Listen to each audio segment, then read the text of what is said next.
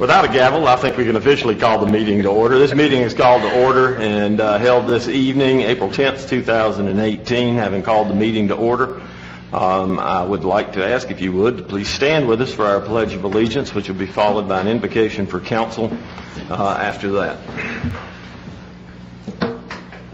I pledge allegiance to the flag of the United States of America and to the republic for which it stands, one nation, under God, indivisible, with liberty and justice for all.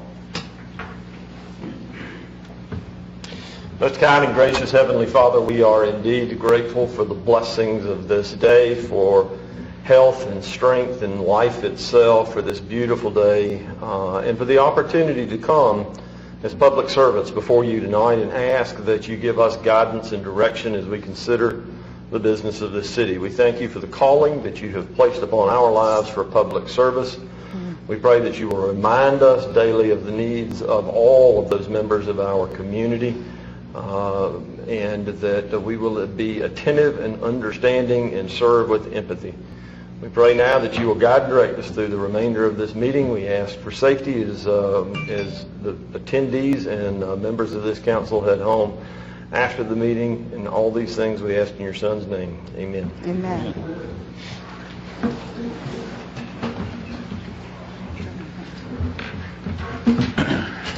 Ms. Duncan, anyone to appear in public forum this evening? No, sir. With that, council, we'll move to the minutes of the council meeting. You have the minutes from the March 27th meeting contained in your packet. I'll entertain a motion to receive. So moved. Second. I have a motion and a second. Any items of note for the clerk? Hearing none. Ms. Duncan? Mr. Airwood? Yes. Mr. Griffin? Yes. Ms. Booker? Yes. Mr. Dumas? Yes. Mr. Bettis? Yes. Ms. Albert? Yes. Mayor Danner? Yes. With that, then, we'll move to the administrator's report. Mr. Driggers. Thank you, sir. Obviously, looking at your agenda, it's probably a night we should have scheduled a special presentation for you this evening. Rather light agenda. And that happens sometimes. A couple of things we do want to make you aware of, particularly some calendar items. This weekend, we do celebrate our International Festival. That'll be taking place here at City Park. We'll be here from 11 until 4, again, this Saturday. We're expecting about 4,000 or 5,000 residents, guests here on the grounds, so we certainly hope that you'll be able to come by and join us for that as we celebrate the diversity of our community. It's always a wonderful event for us. I think we're in our 5th year now with that event. So it is continuing to grow, and very, very pleased with that program. It'll be a busy weekend for us here in the city. Our baseball opening starts actually on Friday evening and rolls over into Saturday as well. We have about 550 participants in our baseball program this year with about 50 teams. And that program has grown so tremendously over the years that our traditional Saturday opening day is now opening weekend. So again, we'll be celebrating that this Friday evening and on Saturday. Certainly hope that you can come by and at least see what's happening as part of those festivities as well. Our Kids Planet program is continuing to work very, very well. We are rounding up and completing our visits to 6 of our elementary schools, actually interviewing and working with children here in our community, receiving input from the children in the community, asking them what they would like to see out at Kids Planet and in Century Park. That process has gone extremely well. We have been very, very pleased with the cooperation we've received from both Greenville School District and Spartanburg School District 5. Both have been very, very welcoming to us as we've come in to meet with the children. But we also have an opportunity for parents and the community alike. If they would like to bring their children, that's wonderful as well. But on Tuesday, April 17th, here at City Hall, we will have a drop-in session between 5 and 8 p.m., again, here at City Hall. The purpose of that time between 5 and 8, it's not a 3-hour program, you drop in anytime, but the intent is for folks to come in and share with us about what they would like to see in that facility, those things that they may have concerns about relative to the safety of the park, but what elements that they would certainly like to make sure as we do the redesign of that facility. This project is in cooperation with our design partner, Alta design, and also with our Parks and Recreation Department. Again, that's going to be on Tuesday evening, April 17th, here in this building from 5 until 8. Our employee picnic is just around the corner as we get toward the end of the month. Do note that we're doing something a bit different. We polled our employees this year, and we're actually doing a Friday evening employee picnic. So that is coming up on April the 27th. Again, that's on a Friday evening. You will be receiving information from our Human Resources Department about that, but we certainly wanted to make sure you're getting that on your schedule. We're getting good response from our employees and also their spouses and their children for that event. So it's a bit different for us this year, a different format. We're going to give that a try. Our employees asked us to take a look at that, and we're very, very glad to be able to try that a little bit different this year. Your council retreat is scheduled for Tuesday and Wednesday, May 8th and 9th. We will be starting that process midday, right after lunch on Tuesday. We will work up until the time that we will take a short break before the start of your council meeting that evening. It is on the evening of a regularly scheduled council meeting. We have a special presentation concerning economic development as part of the council meeting itself, and then we will have some discussion concerning economic development as part of your meeting. We'll gather back on Wednesday morning, and we will work until lunchtime on Wednesday. So midday, Tuesday through your meeting on Tuesday evening, back on Wednesday morning through midday then. The feedback we received from each of you was that half days would be a better situation for you relative to work and jobs and other commitments, and also that you would be in here for your regularly scheduled meeting anyway. And so this was the schedule that seemed to work for most folks. And I think Mayor Danner's kind of reaching out to make sure that we're getting participation with everyone in that process. If there are subject areas that you want to make sure that we are covering as part of that meeting, please let us know. It's amazing how quickly the time will fill. As you know, we always run out of time. There's always more things to talk about than we're able to get in there, but we do specifically have some items for long-range planning that we need to get feedback from the council as a group so that we can help make sure that we are appropriating resources in our new budget, as well as we are putting those plans into place relative to our strategic plan for the next year, any revisions in that as well. Freedom Blast is June 30th, and we just want to go ahead and give you plenty of notice of that. That is the last Saturday in June. Again, that is June 30th, the Saturday prior to the 4th of July. We are excited for that again this year. You'll start seeing more and more information as the plans are being disclosed for that event. Parks and Recreation, Police, Fire, all of our departments very, very much at the table, making sure that all the arrangements are prepared for that weekend. Probably one of our largest events that we certainly hold here at City Park.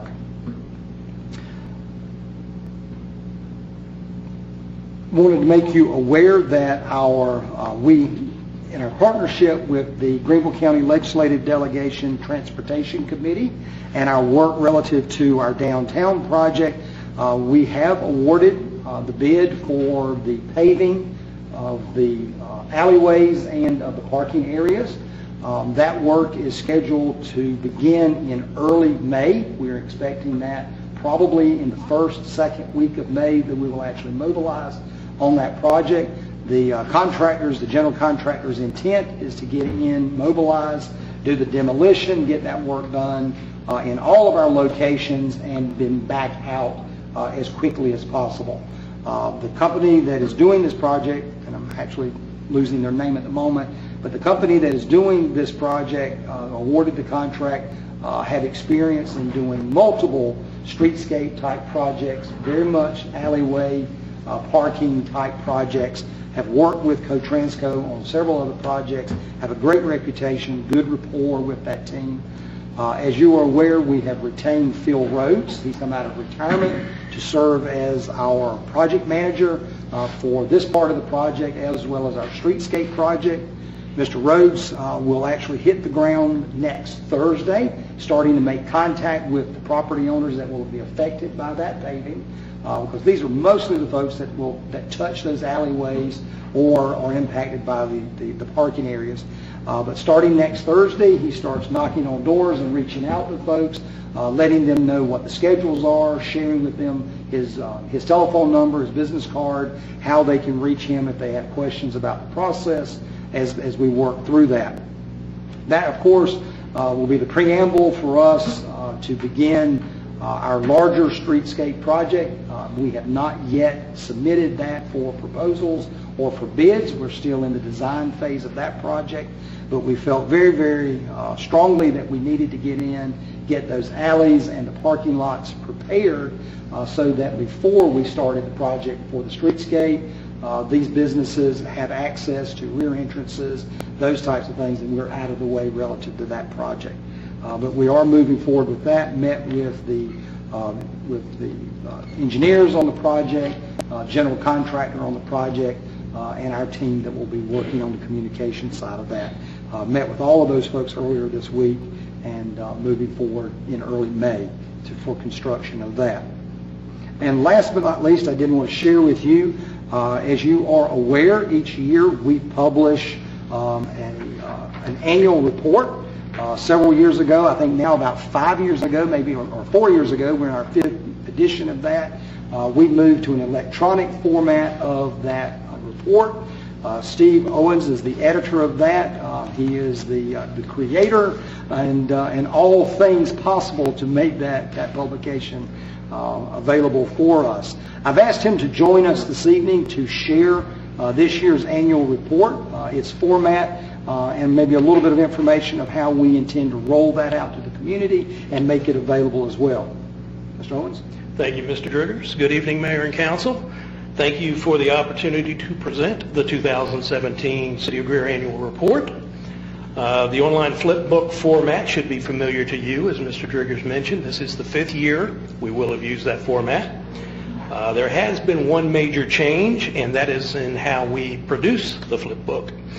In past years, I would submit a PDF of the publication to our online vendor and receive in return files that would be placed on the root directory of our website server. I'm not an IT guy. I can design it, but somehow it works. This year, I actually purchased the Flipbook software, and there was a learning curve, but it also brought with it 2 distinct benefits. The first was the ability to better brand the experience to the City of Greer. The software allows us to insert custom backdrops. We can cater those to the city. We can put custom links. I haven't gotten to that point of the manual yet, but we can insert videos and other electronic formats. So moving forward, I expect to see some great progress with this. Secondly, placing the flipbook files on the root directory of the web server, see, I had to write it down, limited us to 1 book per year, and obviously that was the city's annual report. Because the book is now hosted on the cloud, we are able to post an unlimited number of flip books for $1 per month per flip book. So $12 a year, we're able to have 1 entire publication up. As a result, the Police Department and Parks and Recreation Department's annual reports, which you heard earlier at meetings this year, both are currently online and linked from their departmental pages. You heard the Building and Development Standards report last meeting, and that will be up within the next week. So we're looking forward to sharing more individual departmental reports with the residents, as well as the city's annual report. With that said, I'd like to give you a quick tour of the 2017 annual report. We'll call it up. There we are, and you'll see the navigation arrows and everything across the top. This format gives us the ability to email the file to someone, invite them to actually come back to the link and look at it themselves. We're able to do it more easily on social media. You're able to zoom into any one given page, and you're able to go full screen, which we will for the purpose of this presentation. Currently, the book is linked from the City of Greer's homepage under the news section, and as well as the social media sites. I hope you'll visit those links and spend some time reviewing the year that was. So as we look at the cover, you'll see the eclipse, the Great American Eclipse. It was one of our more popular events at City Park during 2017. That is our cover. We'll move inside, and you'll hear the flipping. It's all interactive. Good-looking folks upper left there, and you'll see the Greer at the glance, give people a snapshot of the city. Moving to the table of contents, they're able to move very quickly through the publication. Our inside page always contain columns from the mayor and the city administrator.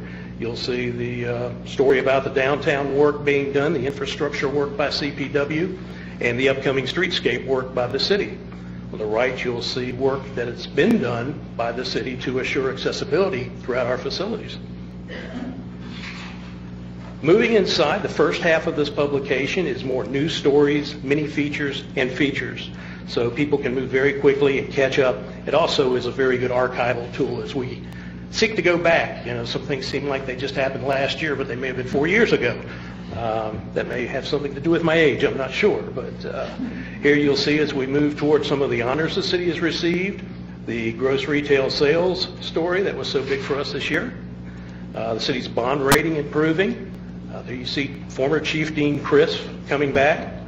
International honors from ICMA, hot air balloon that was used for promotion of the new Call Before You Dig promotion, LED lighting on Highway 29. There's Dr. Mayor Danner on the bottom, the radio system switchover, sewer plan that you approved in October, I believe it was, a career planning process that Chief Matt Hamby has done with the police department. The hurricane planning that we did back with Hurricane Irma. That's something that we do whenever bad weather is forecast, and the city does a good job of actually meeting to make sure that we are prepared for any eventuality. Fortunately, Irma moved off to the left and west, left coast, and we were very fortunate not to receive her wrath. The new kennel will be arriving next Tuesday morning. There is a look at one very similar facility that this company has produced, and that is something that the police department and I know the entire city has been looking forward to. Moving on, you'll see some of our two new homegrown newcomers, Sarah Anderson, who joined the police department, and Noah Sanford, who is new firefighter and EMT with the fire department. Both excelled at their academies. They received the top academic awards, and both being Greer natives, we think that's pretty special to be able to keep them here. Update on the K-9, as you know, Officer Stryker has a new partner. Anna Barnett took over for James Compton this year, and the dogs have been everywhere this year. They've been on calendars, through the HICO fund with Anderson County Sheriff's Department. They are receiving a number of grant proposals. They just received a Narcan gift for them in the event of accidental overdose. So this is something that really reaches out to our community, and the dogs are great ambassadors for the city. Here we see the aforementioned eclipse. Very quick feature story on that. A little bit about what happened, and we'll be able to look back on that in time and say we were in the path of totality. As the mayor's column referenced, we are doing renovation at the station. CPW did its infrastructure work beginning last May, and throughout the year they'll be done in the second quarter, at which point the city will begin its work in late summer. And also a large part of that is the hotel and garage project, which has been no secret. Came out late last year and received a great bit of news. From there we move into the departmental reports, starting with the finance report. Again, very good report this year. Building and development standards. Every department received at least one page of updates. We think it's a good reason to come in and put the departmental books online so people will be able to see more and more information about them. There's fire department, municipal court, parks and recreation, the police department, and public services. And we always like to include information on our very good partners like Greer Development Corporation and Greenville County Redevelopment Authority, who you've heard much from in the last month. We always end the publication with the City Services Directory, and on the back you'll see the City of Greer mission statement. We think there's no better statement to leave readers with than what we're here to do. Again, going back up to the commands, we'll just jump right back to the front, and it makes it very simple. I think it's a very easy to navigate publication. It's easy to read. If someone wants to enlarge it, they can go in and do that. Actually customize the size with the slider. They can go in and move it around however they might like. And again, you'll see in the back there the Cannon Center and the gazebo. That's a quick look at it. We have put information out to the news media. We've obviously used social media, which is a tremendous outlet for us right now. We probably will be running some advertisements to let folks know that this is there. And we hope word of mouth is also a big one. As folks come in, they're able to hit that envelope link and very quickly send a copy of this out to however they want to do that. So I'd be glad to answer any questions about it. I'm sure this is a publication you've seen. We're growing with it. We're taking it to the next level and look forward to building it with some video and other specific interactive features in mind next year. Awesome. Great. Council? I'd just like to thank you for all this hard work. That's great. You know, whenever we do MLK every year, they got a nickname for him now. They call him Mr. Magic because every year he outdoes the last year. I tried to get that to go at home, and it won't work. They call me Mr. Give Me Money. Don't push it. Steve, from the website, can we track the hits on this, or is this just part of the website? We can. We can track these through our Google Analytics. Okay. And we will be doing that, as well as the other departmental reports. Good. We will also use our partners at the Chamber and at GDC through their distribution methods.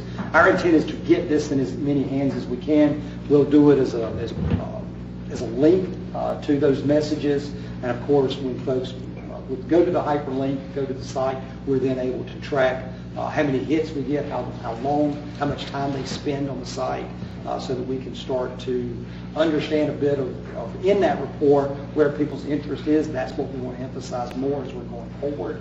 So we'll use those analytics, allowing us to understand a bit of where interest is for those types of reports.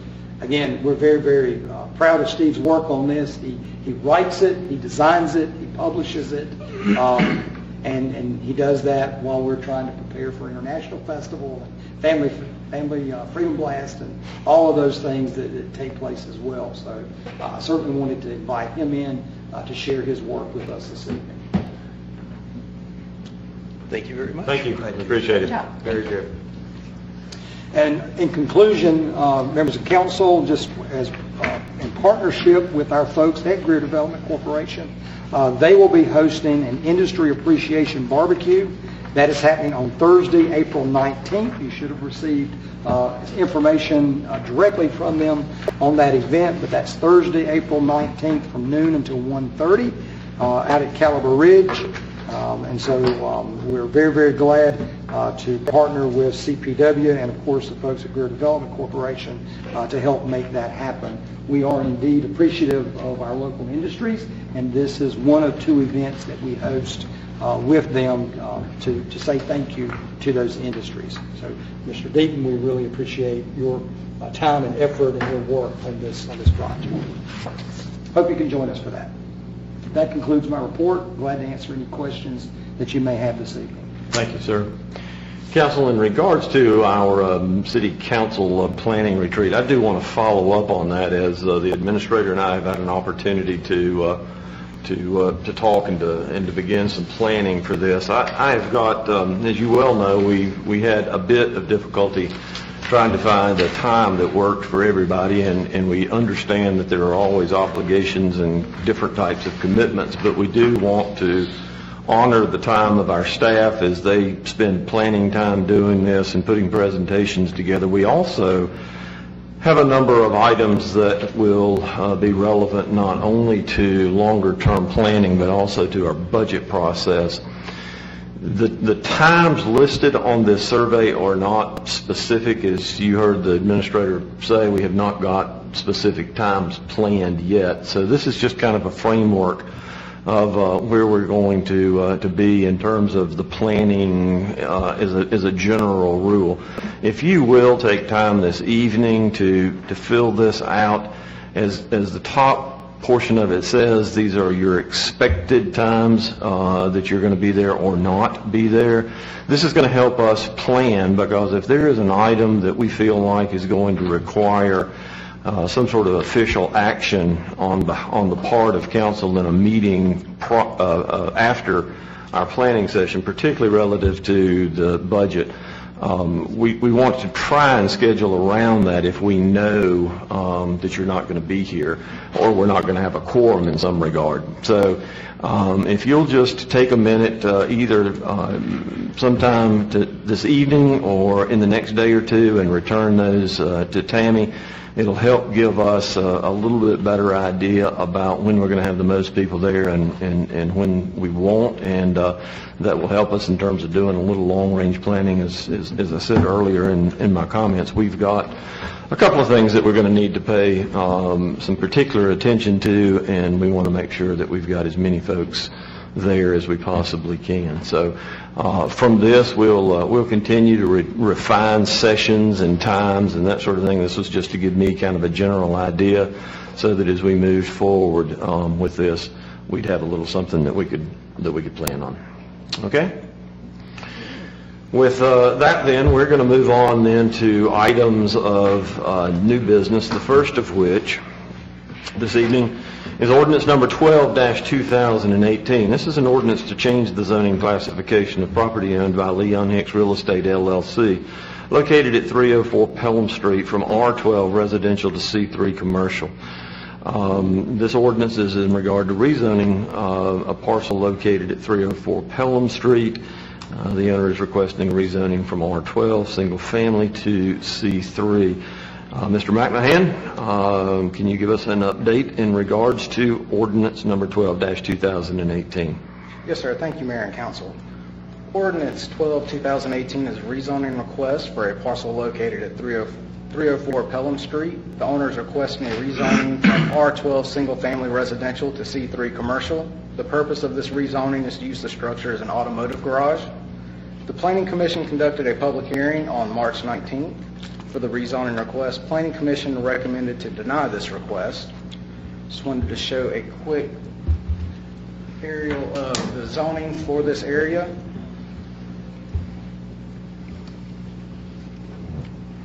And that is all the information I have at this time, sir. By show of hand, is the owner of the property or a representative of the owner of the property with us this evening? Let the record indicate nobody's indicated so. For the purpose of discussion, I'll entertain a motion to receive. So moved. Second. Floor is open for discussion or questions. Everything yellow is residential? Yes, sir. It is R12 for the majority of it.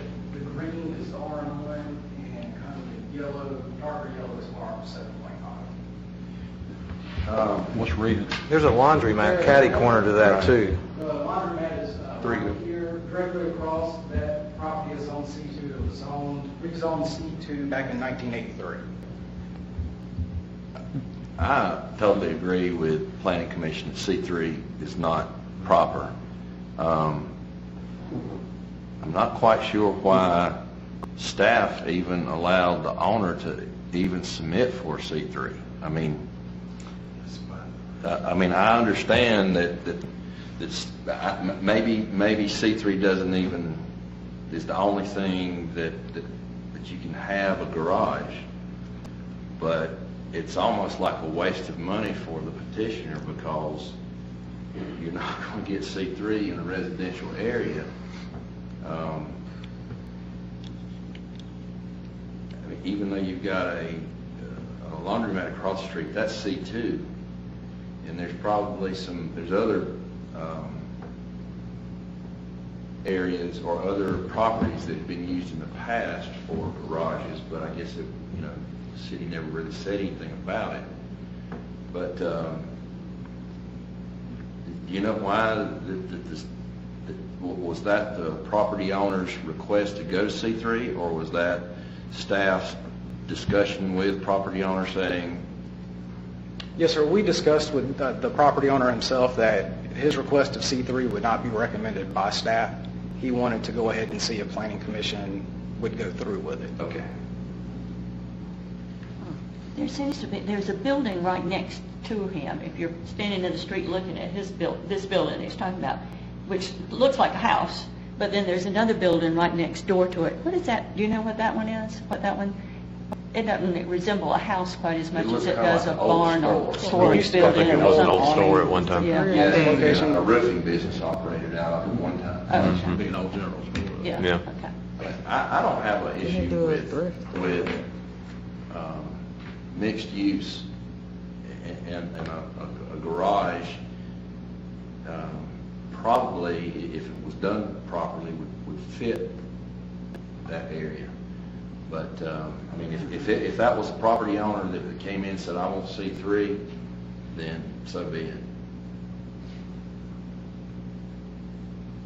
Others? When it says garage, I mean, is that like automotive repair shop? Is that what he's wanting, or what?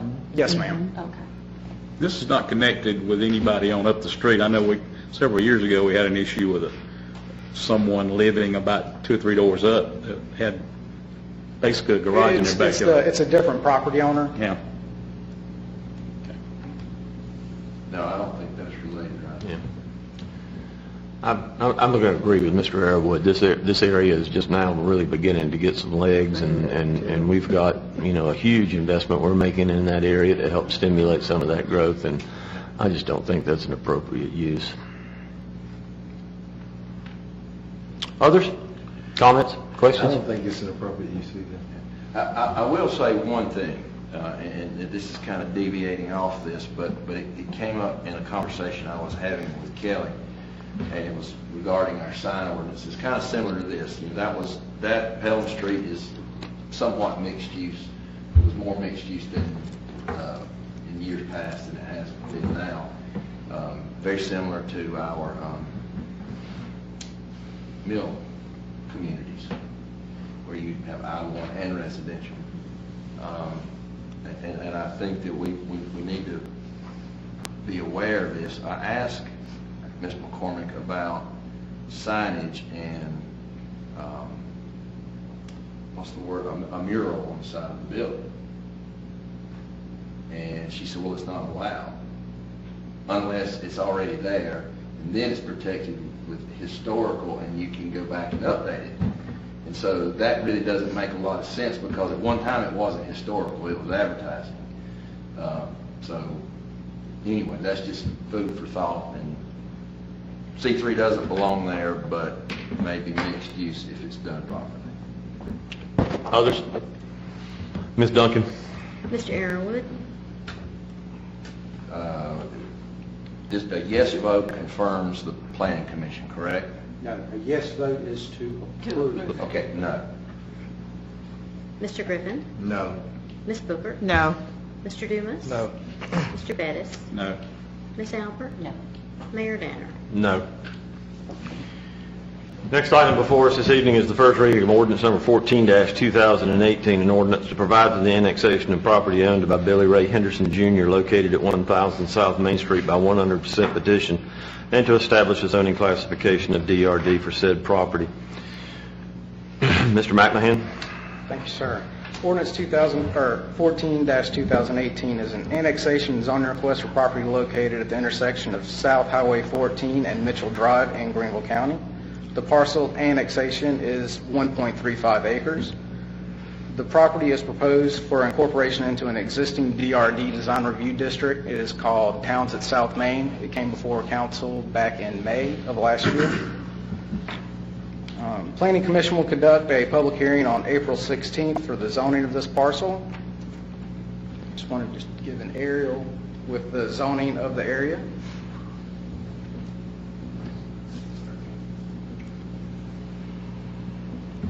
And a proposed site plan, they're proposing 14 additional townhomes on the 1.35 acres. It's the site of the single-family residence. Yes, sir. Yes, sir. This is, if you can't beat them, join them.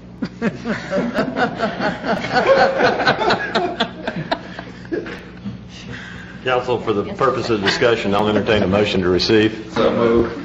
Second. I have a motion and a second. Floor is open for discussion. Brandon, this may be outside of your purview, but if we're adding, what did we say, 14 additional units? It is a total of 95. The density is 10.3 per acre. I guess my question is that the site work is done for the most part, so are they going to be able to address stormwater and other issues, and are the accommodations that were made prior to the acquisition of this property going to be sufficient for that? They're addressing that currently now with stormwater. They knew they were getting this parcel kind of when they started all the grading out there. It was just, I think, a longer process than they were expecting to actually acquire it. So their plans have all along been to obtain this property. Okay. Stormwater will fit in, and they will have to update anything that needs to be updated. And it does, cul-de-sac there, its property does not enter onto 14 South? The only entrance on the board. Correct. Okay. All right. Others? Questions? Comments? Is the owner of the property or representative of the owner of the property with us this evening? Let the record indicate no one said so. Any additional comments? Hearing none. Ms. Duncan? Mr. Arrowood, Yes. Mr. Griffin, Yes. Ms. Booker, Yes. Mr. Dumas, Yes. Mr. Bettis, Yes. Ms. Albert, Yes. Mayor Danner. Yes. Council, that is all the business we have before us this evening, with the exception of 2 items for executive session. I'll entertain a motion that we go into executive session that includes the 2 matters. Valid? Mr. Mayor, I make a motion we go into executive session for a contractual matter to enter in, to discuss a potential contract for property purchase as allowed by state statute 30-4-7A2. Do these separately. Do them separately. We could do it, yes. Okay. And also, in my motion, to discuss a matter relating to Berkshire Place as allowed by state statute 30-4-7A2. Do I have a second? Second. Motion and a second. Any discussion in that regard? Ms. Duncan? Mr. Arrowood, Yes. Mr. Griffin, Yes. Ms. Booker, Yes. Mr. Dumas, Yes. Mr. Bettis, Yes. Ms. Albert, Yes. Mayor Danner. Yes. Council, in executive session this evening, we've considered a contractual matter relative to state statute 30-4-7A2, and also a contractual matter in regards to state statute 30-4-7-A2. These 2 matters require no action. Do I hear a motion to come out of executive session? So move. Second. Have a motion and a second. Ms. Duncan? Mr. Arrowood, Yes. Mr. Griffin, Yes. Ms. Booker, Yes. Mr. Dumas, Yes. Mr. Bettis, Yes. Ms. Albert, Yes. Mayor Danner. Yes. Magically appeared. Stand adjourned.